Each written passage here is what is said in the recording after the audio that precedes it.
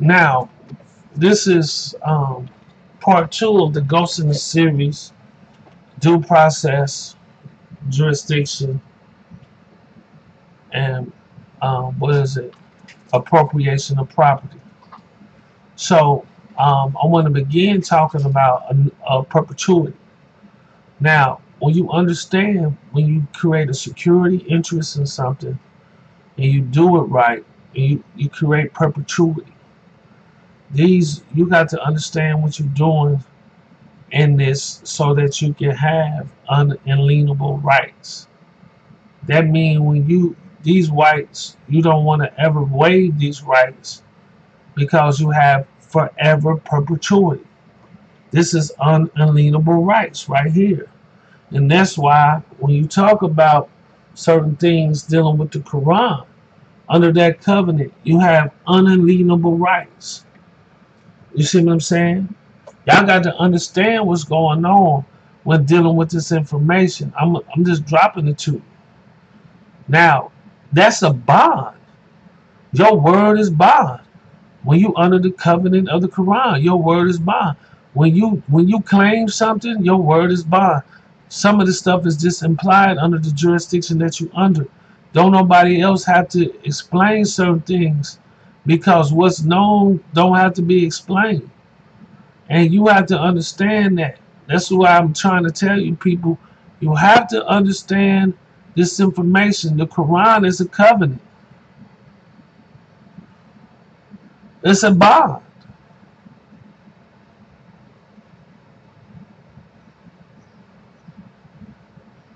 When they say your word is bond, that means you are bonded to the words that you speak that's coming out your mouth.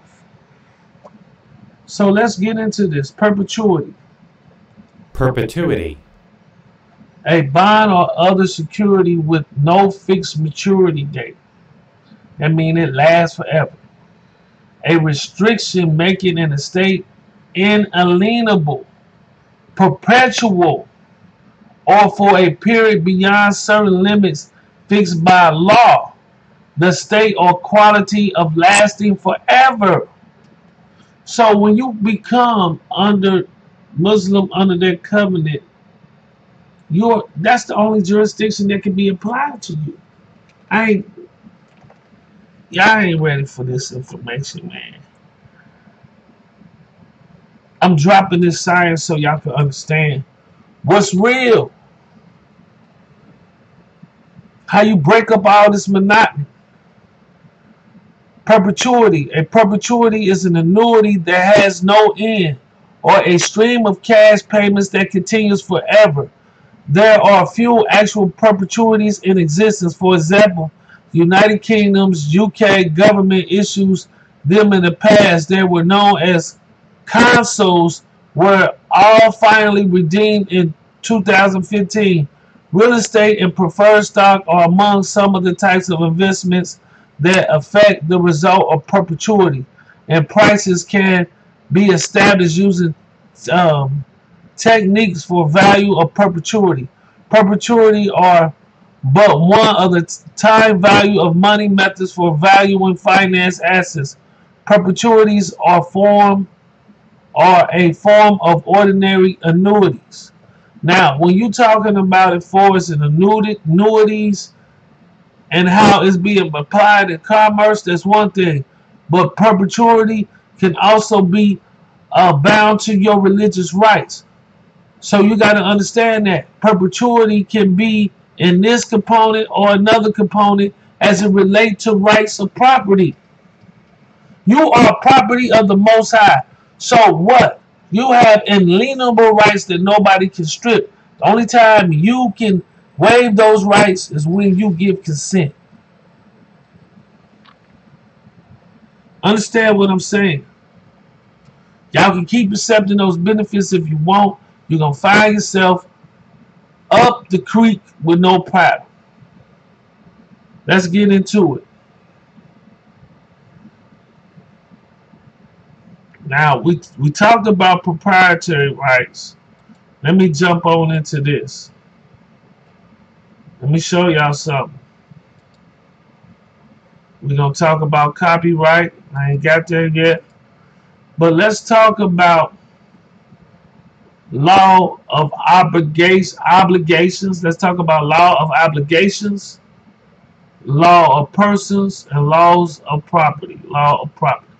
Law of obligation. The law of the category of law dealing with proprietary rights in personam.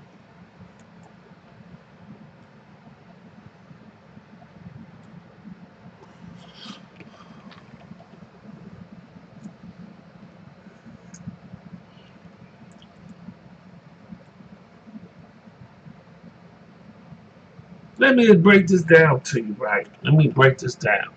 Let me show you how this works. The trust has legal title.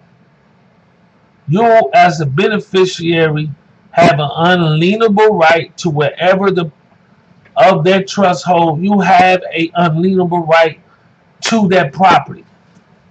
I don't care what it is.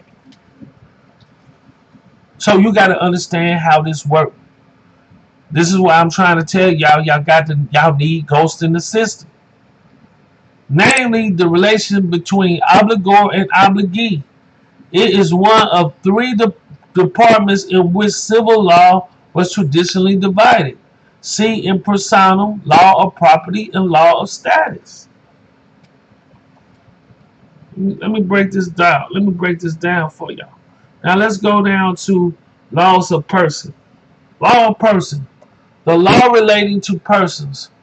Now we know persons is also corporations. The law that pertains to the different statutes of persons. Okay? So whatever venue or territory or whatever you in, they talking about how it applies to you. So the state of Ohio has its own statutes. The state of Illinois has its own statute. You can't force Illinois laws on individuals in Ohio and vice versa. Okay.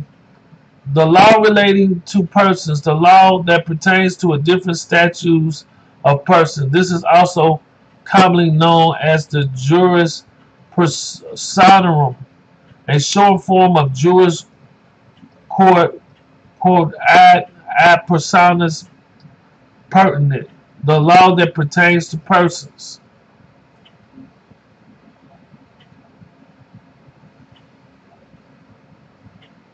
Let's go under law of property. Law of property, the category of dealing with property, proprietary rights in rem, such as personal servitudes, predial servitudes, and rights of real securities. It is one of three departments in which civil law was traditionally divided: persons, properties, and modes of acquiring property.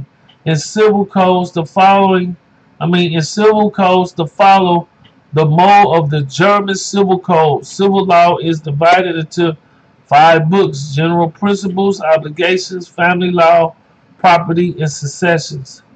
See in rem, law of obligations and law of status. Now let's go down to the laws of status so you can see it for yourself.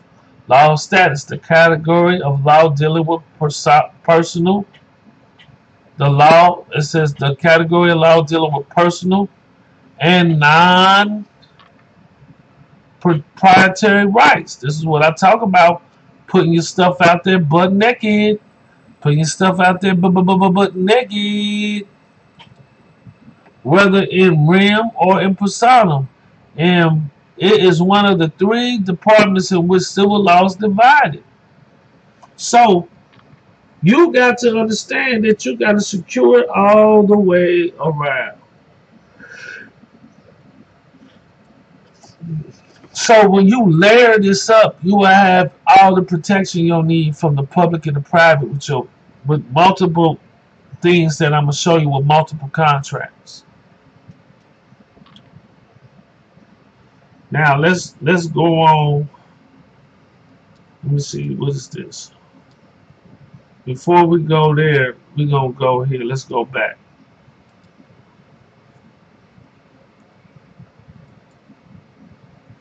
We're going to talk about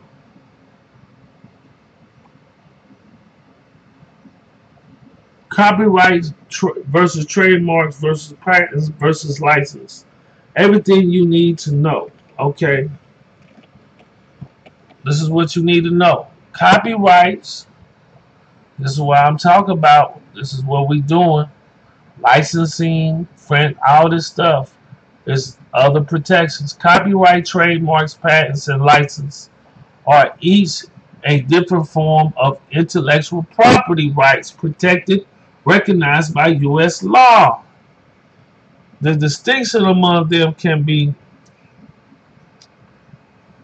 subtle, and often the same products or services may involve more than one of the intellectual property rights.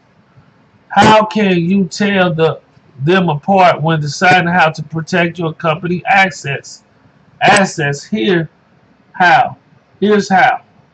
Copyrights. Copyrights protect the rights of the author in which originally created creative works. Copyrights works include artistic creations like novels, paintings, films, and songs, but also business related works like software, codes, website design, architectural drawing, marketing reports, and product manuals.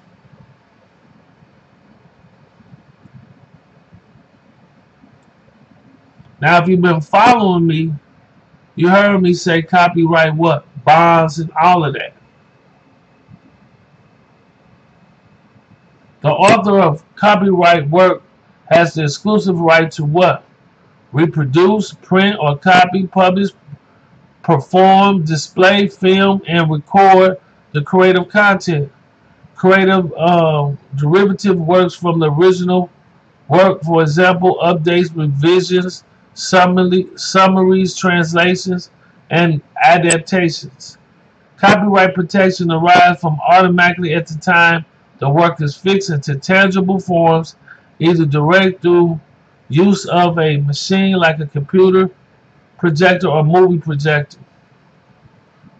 Copyrights have a term equal to the life of the author plus 70 years. Okay. If a company is the owner of the copyright, it has a term equal to 95 years after the date the work is first made public. So here's the copyright laws. I need to make sure I go through all of this. A trademark is a symbol, word, slogan, right? Design, color, logo that identifies the source of the product or service. Okay? Distinguishes from those made or provided by others. Trademarks can represent the product and service itself, feature or element of a product or service, the manufacturer or provider of the product or service. You get what I'm saying? I ain't gonna go through all of this. Y'all can read it for yourself. Patents. Patent protects the rights of the inventor. A patent is a 20-year exclusive property right granted to the PTO for an invention. Okay, I'm gonna kind of shorten this up because I don't want to. This last video was way too long. Okay, now let's go to license. Licensing are contracts that transfer IP rights from the owner of the right, the licensor, to a third party who wants to use them. The licensee that can be exclusive rights are granted to only one licensee, or non-exclusive rights are granted to multiple licensees. A licensee typically pays the licensor a royalty in exchange for the right to use IP. Royalties are usually based on a percentage of revenue the licensee grants from the sale of product using the licensed IP rights. So, when you get Ghost in the System, I already got all of this stuff ready into rock and roll. We gonna layer this up. You're gonna have multiple layers of protection, almost damn near impenetrable. So y'all can look this information up for yourself. I wanted to break this down, but I want to show you this about this copyrights.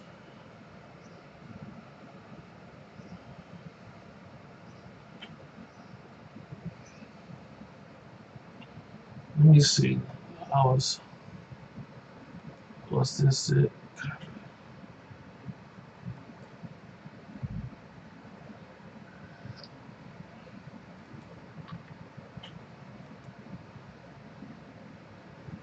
Take this.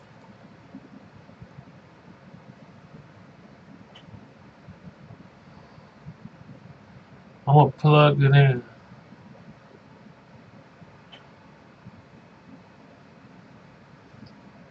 Now, okay, this is what it was. This was. Now we're gonna talk about copyright. Copyright falls under this section of the United States Code annotated. Now you can look at this under the United States Code under this and talk about copyright. It's the physical form in which a creative work is fixed and from which the work can be reproduced or perceived with or without the aid of a special device. 17 U.S.C.A. Section 101, copyright, an expressive work that is substantially similar to a copywritten work and not produced coincidentally and independently from the same source as a copywritten work. Proof of the copying is an infringement action requires evidence of the defendant to access the original work and substantially similar of the defendant's work to the original. See substantive similarity under similarity. The noun copyright ordinarily connotes a tangible object that is a reproduction of the original work. The courts have generally found no reason to depart from this usage in law of copyright. So you got to understand, copyright laws are done on the federal level. Now, trademarking is done by state and federal. Intellectual property licensing can be done, I think, state or federal. That falls under intellectual property. But by you being under a foreign jurisdiction, you will fall into the federal courts. Remember, corporations have civil rights. So let me see how long the video is. 18 minutes. Let's talk about this. Non-proprietary, not registered or protected as a trademark or brand name or generic. So when you put your stuff out there and you don't have proprietary rights or perpetuity in a thing, your stuff is butt naked. And when you attach it to other people's property, which is their contracts, they can use it as any way they see fit. Understand? And y'all need to understand that. So you got to understand how Ghost in the System work. Y'all need to contact King L. Bay on Facebook. But let me get through this.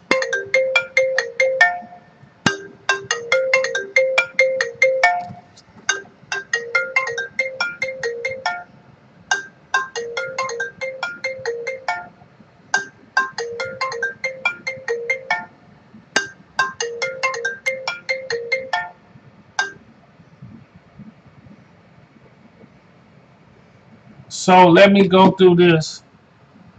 Sorry about that. My phone was ringing. Let's talk about rejecting a claim. Now, y'all got to understand the probate court is a legislative court.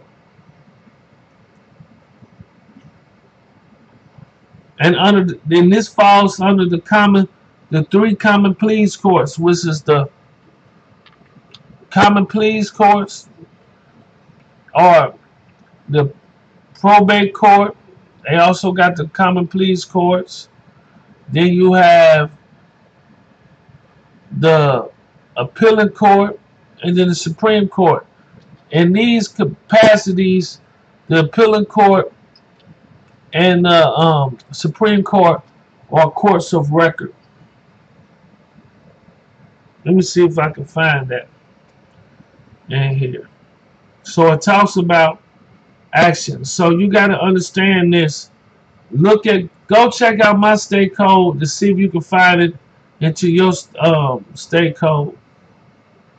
So you got to understand it says when a claim against an estate, against property, real or personal, has been rejected in whole or in part, but not referred to a referee, or when a claim has been allowed in whole or in part, thereafter rejects the claimant must commence an action on the claim, or the part of the claim was rejected, with 2 months after the rejection, if the debt or a part of the debt was the rejected in this due, or within 2 months after the debt or part of the debt that was rejected becomes due, or forever barred from maintaining an action on a claim or part of the claim that was rejected, if the executor or administrator dies, resigns, or is removed within 2 months period before the action is commenced on a claim